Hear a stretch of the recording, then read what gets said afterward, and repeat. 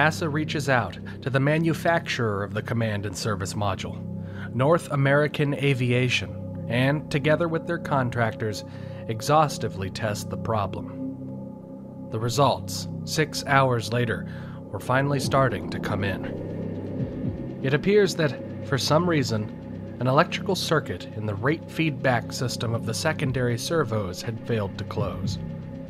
The actuators were having trouble exactly determining where the engine bell was pointed. But there was a ray of hope. During a burn, the guidance computer would be able to judge the thrust vector of the spacecraft based on its accelerometers. A judgment is finally made on the ground. While not unanimous, the majority believed that while slightly higher than normal oscillations could be expected, it wouldn't be life-threatening. The word was go for landing.